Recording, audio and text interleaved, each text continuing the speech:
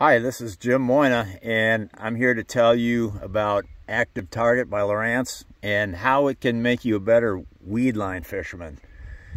Where I'm from in Minnesota, we have a lot of deep weed lines that the fish set up on during the summer, so it's really important to know how to catch them off these weed lines.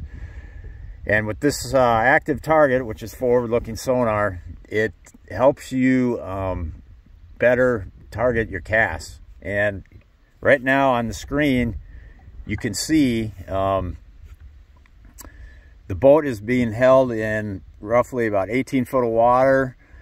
And right here is where the weed line starts, over at about 12. And that would be about 30 feet out, as you can see there. And then it continues to run shallower and the weeds get higher and higher.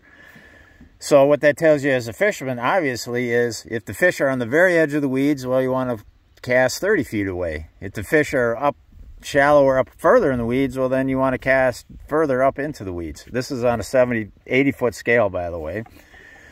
Also, what it does is it helps you.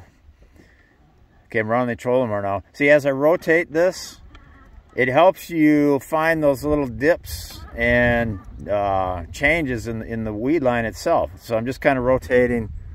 As you can see, I'm rotating this back and forth.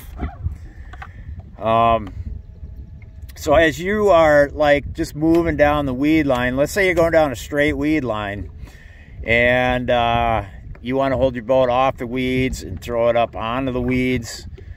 It just helps you better direct your cast, because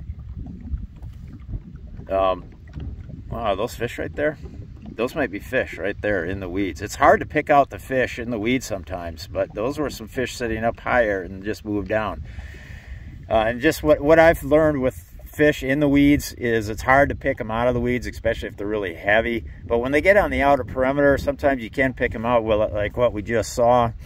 And it is overcast today, so the fish are a little looser on these weeds, more apt to be suspended up in them a little bit. And those may not even been bass. Those could have very well been crappies, sunfish. I've had this for a couple months, still trying to get a handle on the differences in fish species and that sort of thing.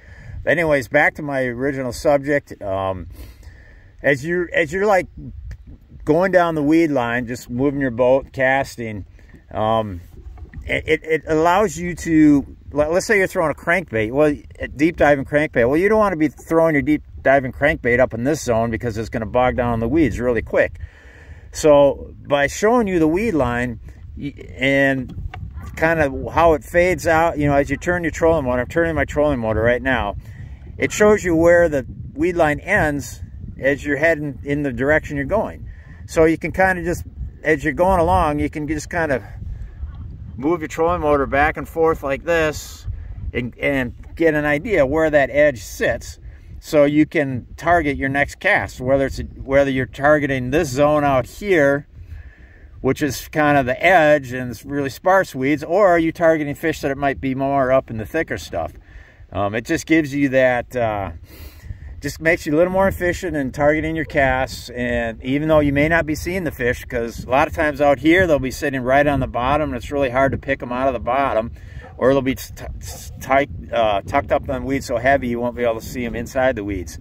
But it does help you target the cast and give you a more efficient cast. And the more efficient you are, obviously the more fish you will catch. And that's about all I got to say about that one today. So it is a great tool, Lowrance Active Target, for targeting your casts.